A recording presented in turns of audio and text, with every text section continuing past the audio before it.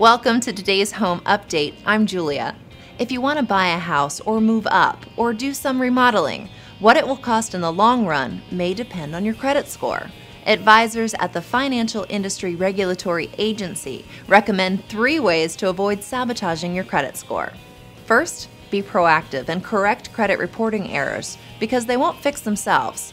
Consumers are entitled to 1 free report from each of the 3 major credit reporting agencies: Experian, Equifax, and TransUnion every 12 months. If you see something awry in your credit report, alert all 3 agencies right away.